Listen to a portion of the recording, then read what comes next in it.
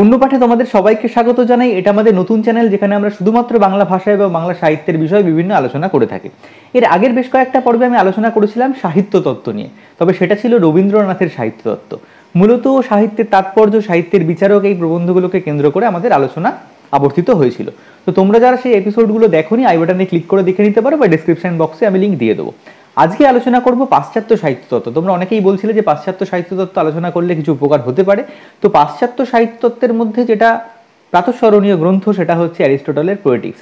তো পোয়েটিক্স থেকে আজকে আমরা যেটা আলোচনা করব সেটা হলো অনুকরণ তত্ত্ব। তাহলে চলো শুরু করা যাক।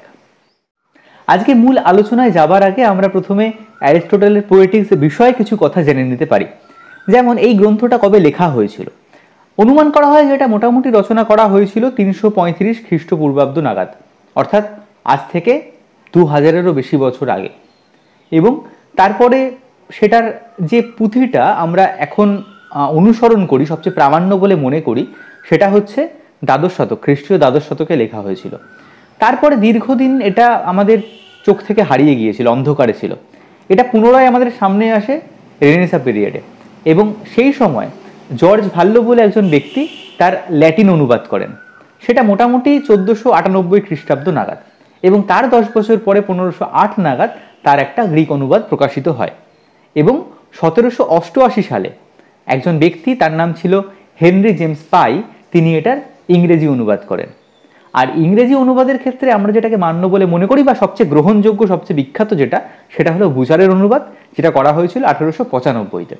তো এইভাবে অ্যারিস্টটলের পোয়েটিক্স আস্তে আস্তে আস্তে আস্তে বিভিন্ন ভাষায় অনুদিত হয়েছে, এবং আমাদের বাংলাতে অনুদিত হয়েছে। বাংলায় নিয়ে কাজ করেছেন শিশির কুমার দাস, সাধন কুমার ভট্টাচার্য। তো এদের বইও পাওয়া যায়, তোমরা দেখতে পারো, সেখানে খুব সহজ সরলভাবে লেখা আছে। মূলত শিশির কুমার দাসের বইটা খুব সহজভাবে একদম অনুবাদটা দেওয়া আছে। আর যদি সাধন কুমার ভট্টাচার্যের বইটা দেখো, তো সেখানে বিস্তারিতভাবে লেখা আছে, অন্যান্য যে মতবাদগুলো রয়েছে সেগুলোর সঙ্গে তুলনা করে একটা সুন্দর পর্যবেক্ষণ বা একটা সুন্দর বিশ্লেষণ করা আছে। তো যাই হোক, তো এই হচ্ছে অনুবাদ নিয়ে মূলত কথা। এবার আমরা যেটা আসবো, যে কি বলেছিলেন অ্যারিস্টটল তার পোয়েটিক্সের অনুকরণ তত্ত্বে, বা অনুকরণ বিষয়ে তার কি মতামত ছিল, সেই বিষয়গুলো আমরা একটু দেখে নেব। গ্রিকরা চারুশিল্পকে বলেছিলেন মাইমেটিকাই টেকনাই, অর্থাৎ অনুকারী শিল্প। এবং আরেকটা টার্ম আমরা পাচ্ছি, সেটা হচ্ছে মাইমেসিস, যার অর্থ হচ্ছে অনুকরণ। এই অনুকরণ শব্দটা প্রথম আমরা পাচ্ছি প্লেটোর রচনায়। প্লেটো রিপাবলিক গ্রন্থের 10ম অধ্যায় তিনি অনুকরণ নিয়ে বেশ কিছু কথাবার্তা বলছেন, এবং সেগুলো মোটেও সদর্থক অর্থে বলছেন না। তো প্লেটোর যদি একটা কোটেশন আমরা উদ্ধার করতে পারি, তো ব্যাপারটা এরকম দাঁড়াবে। তিনি বলছেন, imitation is a বেগার ওয়েডেড to a বেগার and producing বেগারলি children. অর্থাৎ এই যে অনুকরণ, সেটাকে তিনি কি বলছেন, ভিক্ষাবৃত্তি বা নকল করা। অনুকরণ অর্থে আমরা কি বুঝতে পারি? অনুকরণ মানে কোনো কিছুকে যখন আমরা ইমিটেট করছি বা কোনো কিছুকে আমরা নকল করছি, সেটাকেই অনুকরণ বলে। আমি ধরো একটা গাছের পাতা দেখে একটা পাতা আঁকলাম, সেটাকে অনুকরণ বলে। তাহলে প্লেটো তো ঠিকই বলেছেন। কিন্তু সাহিত্য তত্ত্বের আলোচনায় আমরা দেখেছিলাম যে রবীন্দ্রনাথ বলছেন যে মন প্রকৃতির আরশি নয়। এই যে আকাশে একটা মেঘ দেখলাম, মেঘটাকে দেখে মনে হলো আমার কচ্ছপের মতো। আকাশে মেঘটা তো কচ্ছপের মতো নয়, আমার মনে হওয়া। তাহলে আমার মন প্রকৃতির উপর ক্রিয়া করলো, তাহলে কি করে সেটা অনুকরণ হতে পারে? যথাযথ অনুকরণ তো নয়, হুবহু প্রতিলিপি তো নয়, সেখানে আমার মনের একটা ভূমিকা আছে। এবার সেটা যে আমার মনে হলো, আমি যখন এবার সেটা আঁকতে যাচ্ছি, আমি কি হুবহু সেটা আঁকবো না। সেই প্রকৃতির সঙ্গে আমার মনের ভাব এবং তার সঙ্গে আমার শৈল্পিক পারদর্শিতা সব মিলেমিশে তৈরি হবে আমার ছবিটা। তো সেটা কখনোই প্রকৃতির হুবহু প্রতিলিপি হবে না। অর্থাৎ প্লেটো যা বললেন, যে যান্ত্রিক পদ্ধতির কথা বললেন বা যান্ত্রিক অনুকরণের কথা বললেন, সেটা আমরা মানতে পারি না। প্লেটো বলেছিলেন যে কবিরা এরকম অনুকরণ করে, নকল করে, সুতরাং তাদেরকে রাজ্য থেকে খেদিয়ে দাও। কিন্তু প্লেটোর শিষ্য অ্যারিস্টটল যখন অনুকরণ নিয়ে কথা বললেন, তিনি কিন্তু এত ক্ষুদ্র, তুচ্ছ বা যান্ত্রিকভাবে অনুকরণকে দেখলেন না। তিনি কি বললেন? তিনি বললেন যে শিল্প মাত্রই হচ্ছে অনুকরণ, তবে সেটা জীবনের অনুকরণ, সেটা রিপ্রোডাকশন অফ দ্য অরিজিনাল নয়, সেখানে একটা সৃজনমূলক ব্যাপারও রয়েছে। তিনি কি ক্রিয়েটিভ ইমিটেশন বা ক্রিয়েটিভ ইমাজিনেশনের কথা বলেছিলেন? সৃজনশীল কল্পনার কথা বলেছিলেন? এটা নিয়ে মতভেদ রয়েছে। তবে বুচার বলছেন যে তার অ্যারিস্টটলের বক্তব্যে সৃজনশীলতার কথা ছিল, এবং যদি পরবর্তী ক্ষেত্রে আমরা দেখি যে আলোচনায় আমরা আসবো এর পরে, তো আমরা বুঝতে পারবো যে সেখানে কিন্তু সৃজনশীলতার একটা জায়গা রয়েছে। তো অনুকরণ নিয়ে প্লেটো কি বলতে চাইছিলেন সেটা স্পষ্ট হলো, অ্যারিস্টটল কি বলতে চাইছেন সেটা পরবর্তী ক্রমে স্পষ্ট হবে। অ্যারিস্টটল বলছেন যে বিভিন্ন শিল্পের মধ্যে যে পার্থক্য ঘটে যায় সেটা অনুকরণের বিভিন্ন মাত্রা অনুসারে। তিনি কি বলছেন যে শিল্পে অনুকরণ তিনটে প্রকারে হয়: অনুকরণের মাধ্যম অনুসারে, অনুকরণের বিষয় অনুসারে এবং অনুকরণের রীতি বা পদ্ধতি অনুসারে। এবং এই তিনটের তারতম্যে বিভিন্ন শিল্পের মধ্যে পার্থক্য গড়ে ওঠে। কিভাবে সেটা এর পরের আলোচনায়। প্রথমে আমরা আসি অনুকরণের মাধ্যম। অনুকরণের মাধ্যম বলতে অ্যারিস্টটল বলছেন যে বিভিন্ন ব্যক্তি বিভিন্নভাবে অনুকরণ করে থাকেন। কেউ অনুকরণ করেন সুরের মাধ্যমে, কেউ অনুকরণ করেন ভাষার মাধ্যমে, কেউ অনুকরণ করেন ছন্দের মাধ্যমে। বিষয়টা তিনি উদাহরণ দিয়েও ব্যাখ্যা করেছেন। তিনি বলছেন যখন বাঁশি বাজানো হয় তখন সেখানে সুর আর ছন্দের দ্বারা অনুকরণ করা হয়। যখন কোনো নর্তক নাচেন তখন তিনি কিন্তু একটা ছন্দময়তার মাধ্যমে অনুকরণ করেন। তেমন তিনি বলছেন আরও একটা শিল্প রয়েছে যেখানে অনুকরণ করা হয় পদ্য বা গদ্যের মাধ্যমে। সেটা কি শিল্প তিনি বলেননি, তার কারণ প্রাচীন গ্রিসে আমরা সাহিত্য যে শব্দ তার কোনো প্রতিশব্দ পাচ্ছি না। এই যে বিষয়টাকে তিনি মানে পদ্যে বা গদ্যে লেখার কথা বলছেন, এটা যে সাহিত্য সেটার কোনো প্রতিশব্দ বা এই নির্দেশক কোনো শব্দ প্রাচীন গ্রিসে ছিল না। তো যাই হোক, মোট কথা হচ্ছে তিনি বলছেন যে পদ্য বা গদ্যে এটার অনুকরণ করা হয়ে থাকে, অর্থাৎ তিনি সাহিত্যের কথাই বলছেন। এবং আমরা যদি দেখি যে আমাদের প্রাচীন সমস্ত সাহিত্য পদ্যে লেখা, শুধুমাত্র সাহিত্য নয়, সেখানে আয়ুর্বেদ শাস্ত্র বলো, জ্যোতিষশাস্ত্র বলো, সব কিছুই পদ্যে লেখা হতো। তো সেই সময় প্রাচীন গ্রিসে পদ্যে যিনিই লেখেন না কেন সবাইকে কবি বলা হতো। কিন্তু অ্যারিস্টটল বললেন যে যিনি কবিতা লিখছেন, কাব্য লিখছেন, আর যিনি কোনো প্রকৃতি বিজ্ঞান নিয়ে লিখছেন বা চিকিৎসা শাস্ত্র নিয়ে লিখছেন, তিনিও কাব্যে লিখছেন, দুজনকে কবি বলা যায় না। ওই যে জীবনানন্দ বলেছিলেন যে সকলেই কবি নয়, কেউ কেউ কবি, অ্যারিস্টটলও তাই বলতে চেয়েছিলেন। এবং তিনি এখানে ক্লাসিফাইড করে দিলেন।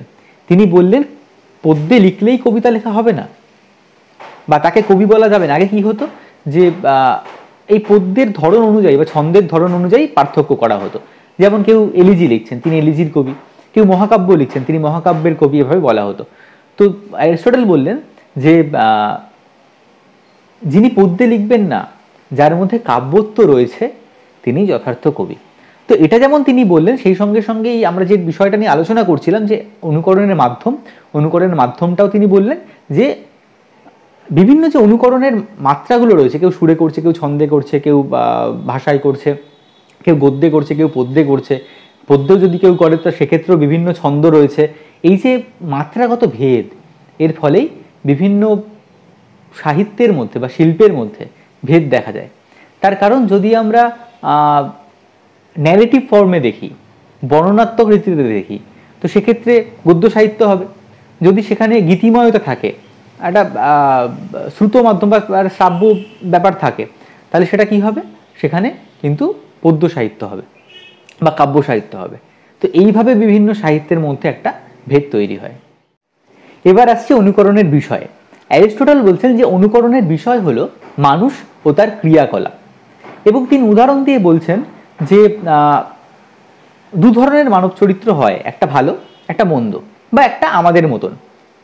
তো চিত্রকলার উদাহরণ দিয়ে তিনি বলছেন যে একজন ব্যক্তির চিত্রকলায় মানব চরিত্রকে খুব ভালো হিসাবে দেখানো হয়, একজনের খুব হীনভাবে দেখানো হয়, বা একজনের কি হয় যে বাস্তব অনুসারী দেখানো হয়।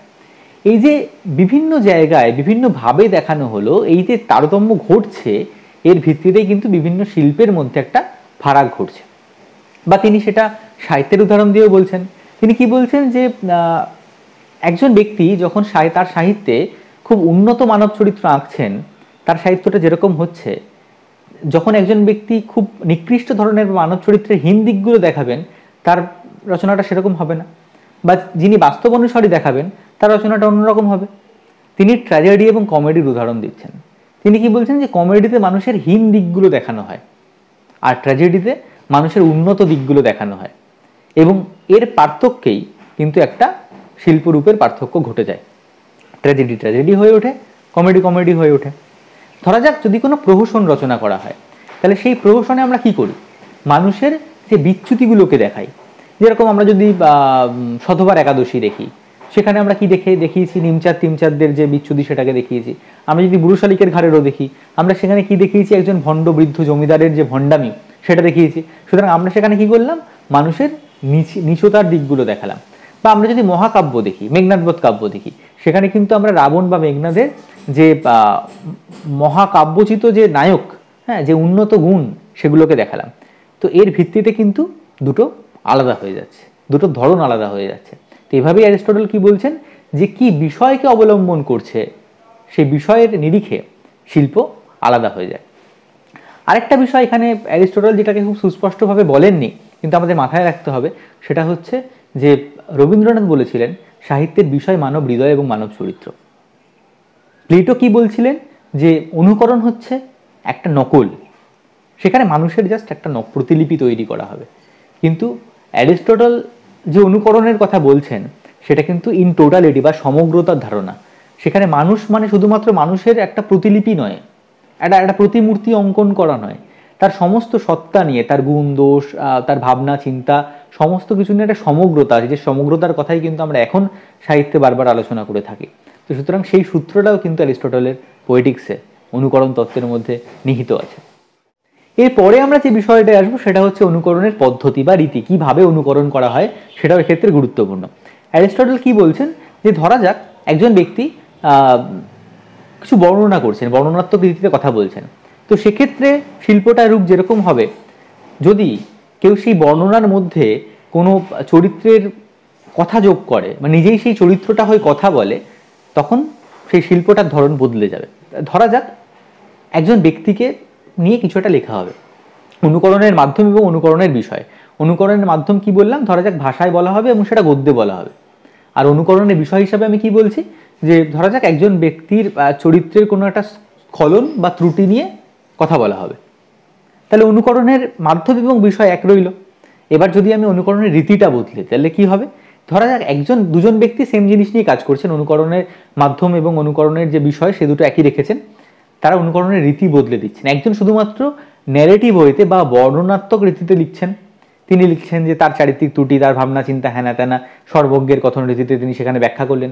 আরেকজন কি করলেন, তিনি বর্ণনাত্মক রীতিতে লিখলেন, কিন্তু সেই চরিত্রের নিজের কথাটা, তার কি মনে হচ্ছে, তার কি মনোদ্বন্দ্ব, তার সম্পর্কে কি ভাবছে, তাদের বক্তব্যগুলো সংলাপের ভঙ্গিতে লিখলেন। তাহলে কি হলো, একটা হয়ে যাবে কথা সাহিত্যের অন্তর্গত, ছোট গল্প হতে পারে, উপন্যাস হতে পারে, আর একটা হয়ে যাবে কি নাটকের অন্তর্গত। তো এইভাবে দুটো শিল্পরূপ কিন্তু পৃথক হয়ে গেল। অ্যারিস্টটল এই যে রীতির কথা বললেন, এই রীতির উপর ভিত্তি করে তিনি মূলত দুটো ভাগে দেখতে চাইছেন এই শিল্প সংরূপকে বা সাহিত্যের সংরূপকে, যার একদিকে থাকবে বর্ণনাত্মক রীতি, আর একদিকে থাকবে দৃশ্যকাব্যমূলক, মানে দৃশ্যকাব্য নির্ভর যে রীতি সেটা। তো বর্ণনাত্মকের মধ্যে আমি যদি ফেলি, ক্লাসিফিকেশন করি, অ্যারিস্টটল যে উদাহরণগুলো দিয়েছেন সেগুলোর নিরিখে, সেখানে ডিথিরাম্বিক, সেখানে এপিক, সেখানে স্যাটায়ার, এই বিষয়গুলো, সেখানে নোমিক, হ্যাঁ, স্যাটায়ারের মধ্যেই ওই যেটা ব্যঙ্গ, সেটা প্যারোডি, এটা ঢুকে যাবে। আর দৃশ্যকাব্যের মধ্যে সেখানে কমেডি আর ট্র্যাজেডি ঢুকে যাবে। তো এইভাবে অ্যারিস্টটল বলছেন যে অনুকরণের মাধ্যম, অনুকরণের বিষয় এবং অনুকরণের পদ্ধতি অনুসারে শিল্পের বিভিন্ন যে পরিবর্তন বা শিল্পরূপের যে বিভিন্নতা, যে বৈচিত্র্য, সেটা তৈরি হয়। তো এই হলো অ্যারিস্টটলের অনুকরণ তত্ত্ব, যেটাকে আমরা বলতে পারি শিল্পের বৈশেষিক লক্ষণ। একটা কথা আমাদের মাথায় রাখতে হবে, যখন অ্যারিস্টটল এগুলো লিখছিলেন সেটা কিন্তু 335 খ্রিস্টপূর্বাব্দ, বাংলা ভাষারও জন্ম হয়নি তখন। ভরত তার নাট্যশাস্ত্র লিখছেন খ্রিস্টপূর্ব 2য় শতাব্দীতে। তো যাই হোক, তো সেই সময় অ্যারিস্টটলের হাতে কিন্তু আজকের মতো যে বিভিন্ন সাহিত্য প্রকরণগত বৈচিত্র্য সেটা ছিল না। তার সময় যেগুলো উপলব্ধ ছিল তার উপর ভিত্তি করেই অ্যারিস্টটল কাজ করেছিলেন, এবং তিনি আমাদের একটা সাহিত্য তত্ত্বের দিশা দিতে চেষ্টা করেছিলেন, এবং সেটা পরবর্তীকালে কল্পনা তত্ত্ব আসুক বা অন্য কিছু যাই আসুক না কেন, সেটার সঙ্গে এখনো প্রাসঙ্গিক রয়ে গেছে।